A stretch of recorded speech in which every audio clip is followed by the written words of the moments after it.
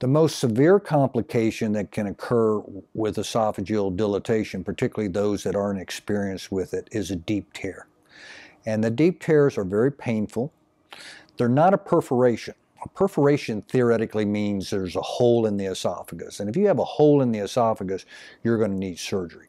These are not perforations. They're deep tears. They hurt, can be very painful. And basically, we admit the patient to the hospital for 2, 5, 7 days, have them on antibiotics, nothing to eat my mouth. In the literature, there's been no cases of deaths associated with esophageal dilatation and no cases of patients that have needed surgery. Other things that can happen sometimes, rarely you can get bleeding, particularly if you're on anticoagulants, an occasional episode of infection.